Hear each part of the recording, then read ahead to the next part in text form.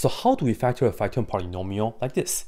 Well, for this particular case, we have a fourth degree polynomial, so we can try the double cross method, which is just a way to break this down as a quadratic times a quadratic. Have a look. Here, look at x to the first power first. Break it down as x squared times x squared. Good. Then move to the middle term here, but do not just look at 2x to a second power and say we need 2x and x. In fact, there's more to that. So I'm actually going to put down some unknown constant a times x because we don't know what this is yet. Likewise for this, another unknown constant b times x. Once we put this down, we are going to do the first cross, which is this times this and this times that. So let's take ax times x squared. That will give us ax to the third power, and then x squared times this, which is bx to the third power.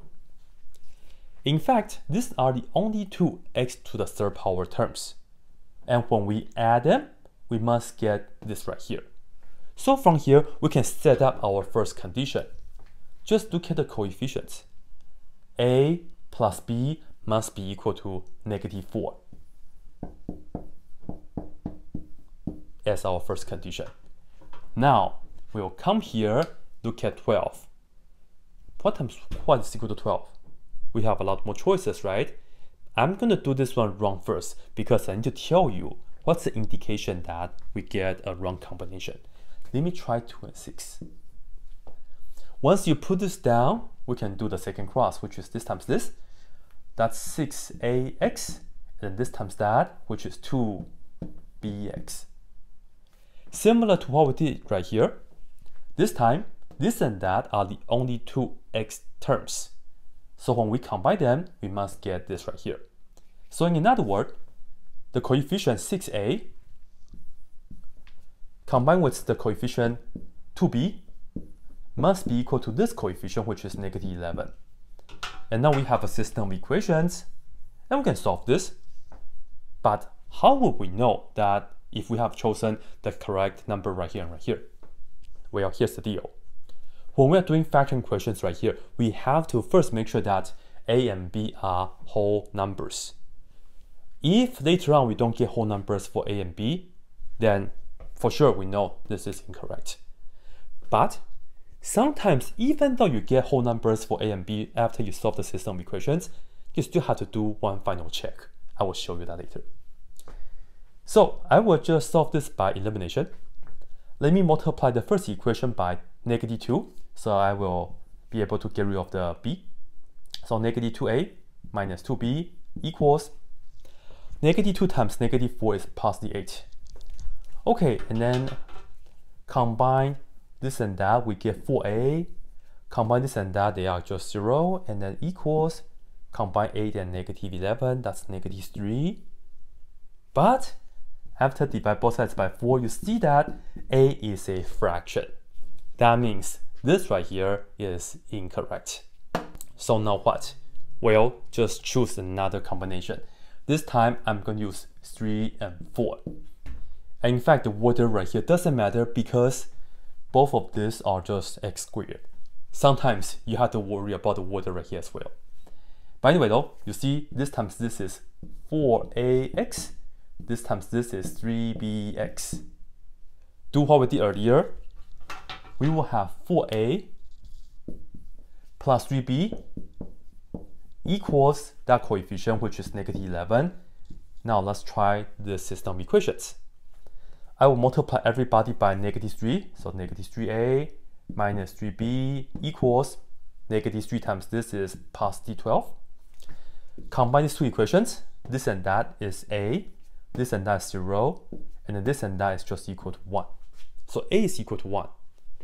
And put the 1 back here, we know 1 plus b equals -4, meaning b equals, after we subtract 1 on both sides, we get -5. Now they are both looking good because at least they are whole numbers. However, we still have to do one final check. Notice we didn't use the 2x squared. Right? Be careful with that. Now, have a look. A we know is 1. So this right here, we are talking about 1x.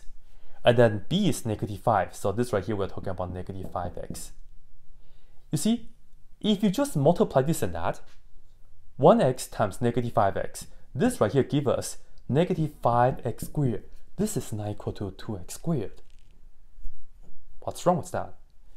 The truth is, this is not the only way to produce the x squared term.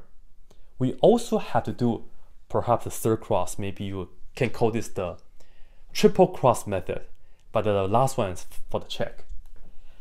You do this x squared times 4, which is 4x squared, and you do this times that, which is 3x squared. So these are these 3 x squared terms that you have to pay attention to. That's why earlier you cannot just say 2x squared, just break it down as 2x times x. Cannot do that. In fact, if you combine all of them, negative 5 plus 4 is negative 1 plus 3 is indeed equal to 2x squared. So that matches with that. That's the final check. Now we know this right here. I'll just put it down here for you guys. It's equal to x squared plus x plus 3. That's the first factor. And then the second factor is x squared minus 5x plus 4. As you can see, we have a 4th degree polynomial, and we factored it as a quadratic times a quadratic. But we are not done yet. This right here is not factorable with real numbers, but this right here is, so we should continue.